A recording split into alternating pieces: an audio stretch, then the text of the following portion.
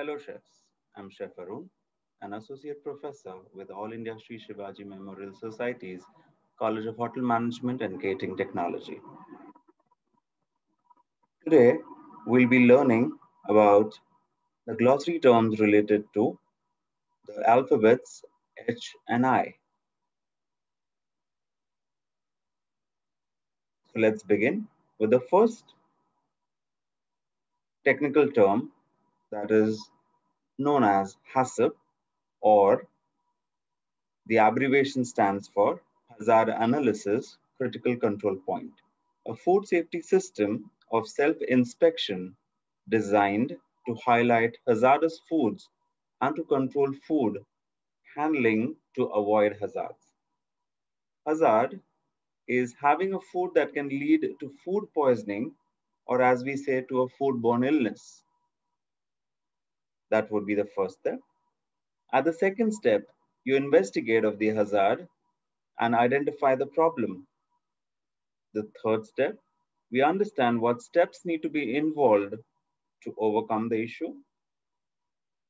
At the next step is controlling so that the problem does not arise.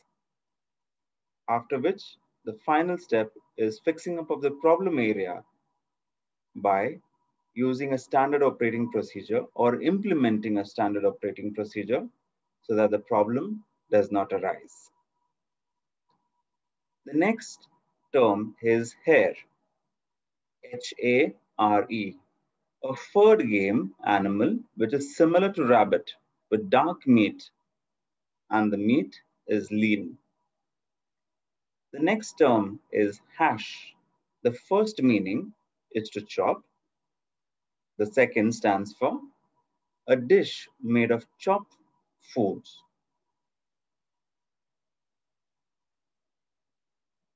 The next term is hazard, a potentially dangerous food condition due to contamination, growth of pathogens, survival of pathogens, or presence of toxins. This can occur due to wrong storage practices and many a times due to cross contamination. Herbs. As we know, herbs add value when used in the cooking process or chopped and sprinkled over finished products. They're available in fresh, dried, and frozen form. The most common ones that we know are chives, rosemary, sage, tarragon, bay leaf, oregano, dill, thyme, basil, and coriander. The next term is hollandaise, which many of us are familiar to.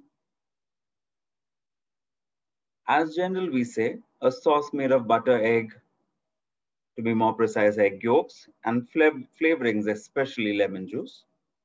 But to talk a little more into detail and explain the picture on the right-hand side, we would say that is one of the classic mother sauce known to us as chefs. The next important part that we know is that it is a warm sauce and it is an emulsion made with eggs, melted butter, and seasonings. To start with, we need clarified butter, which is whisked into the egg yolk slowly, steadily.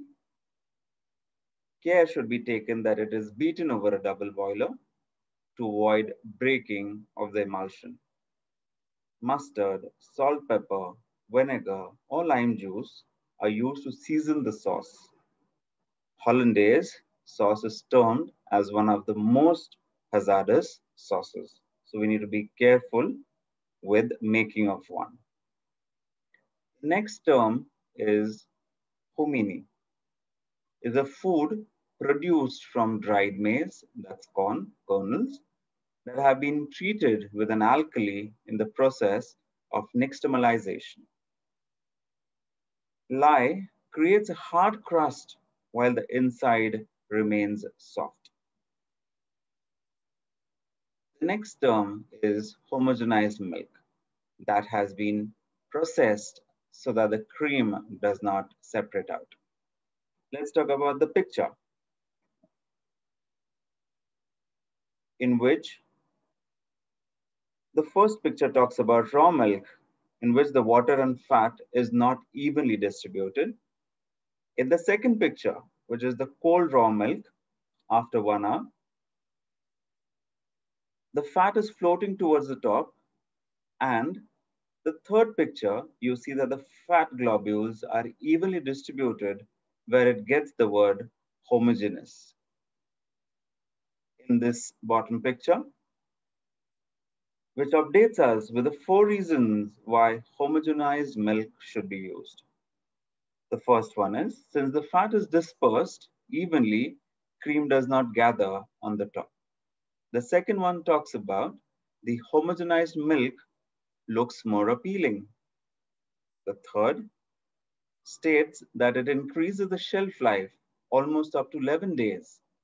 The fourth one talks about it always produces, it all allows producers to mix milk from different cows into one batch. The next term is hongroise.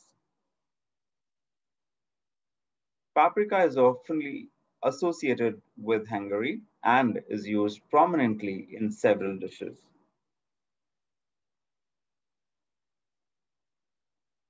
Like chicken, salads, and potatoes.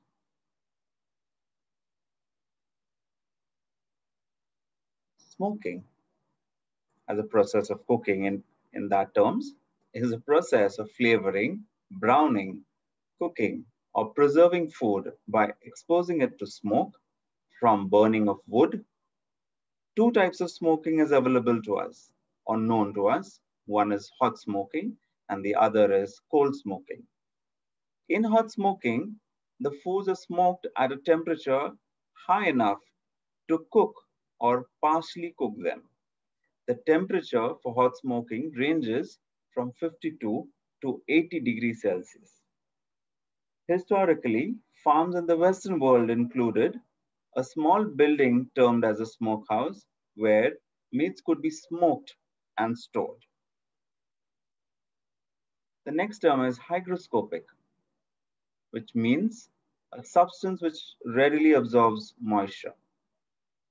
The main difference between absorption and adsorption is that the absorption is a process in which a fluid dissolves by a liquid or a solid, whereas adsorption means that the atoms, ions, or molecules from a substance adhere to the surface of the absorbent.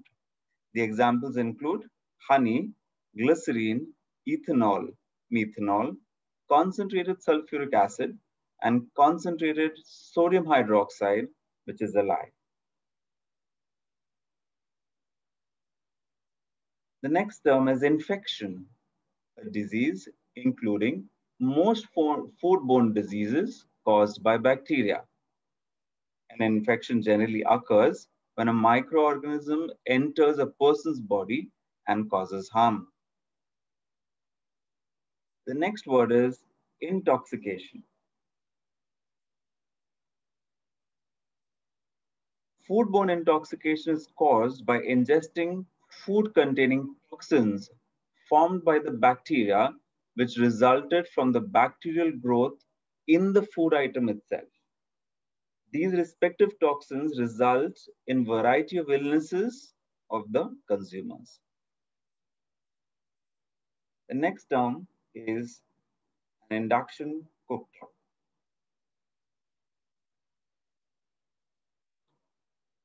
A type of cooktop that works by using magnetic energy to make pots hot without getting hot itself.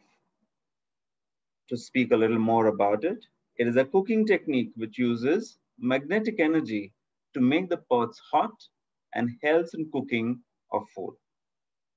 Now that would be in general terms. To put it more technically, a coil of copper wire is placed under the cooking vessel and an alternating electric current is passed through it. The resulting oscillating magnetic field wirelessly induces an electric current in the vessel. In an induction cooktop or a hob or a stove, a coil of copper wire is placed under the cooking vessel and an alternating electric current is passed through it. The resulting oscillating magnetic field induces an electric current into the vessel, and that vessel turns into a medium to cook the food. We come to the end of culinary terms related to H&I. Thank you for your patient listening. These terms are referred from the book named Professional Cooking, the 6th edition by Wayne Gislin. The images have been taken through Google, Shutterstock, Dreamtime.com, Urban Epicurious, Encyclopedia Britannica, Inc. Thank you to them. Kindly attempt the quiz for better understanding of these words. For any queries and doubts, mail me on arunshherkr14@gmail.com. Thank you again for your patient listening.